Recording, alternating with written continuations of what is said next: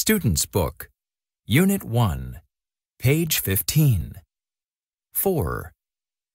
Listen and choose the answer. Hello, and welcome to today's program about the history of cartoons.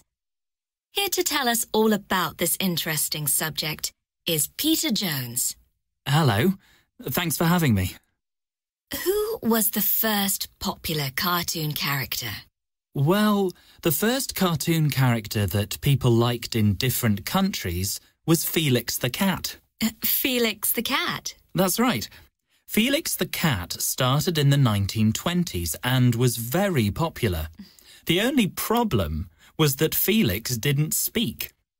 Do you mean that there wasn't any sound? Yes. So, what was the first cartoon with sound? That was a cartoon in 1928 called Steamboat Willie, and it was by Walt Disney. Walt Disney? Really? And who was in it? The star of the cartoon was Mickey Mouse. Over the next 10 years, Walt Disney also made cartoons with Pluto the dog and Donald Duck. There are a lot of animal cartoon characters, aren't there? Yes. Yes, there are. Anyway, in 1932, they made the first cartoons in colour. 1932? Wow. Are cartoons today very different from the first ones? Well, yes, they are.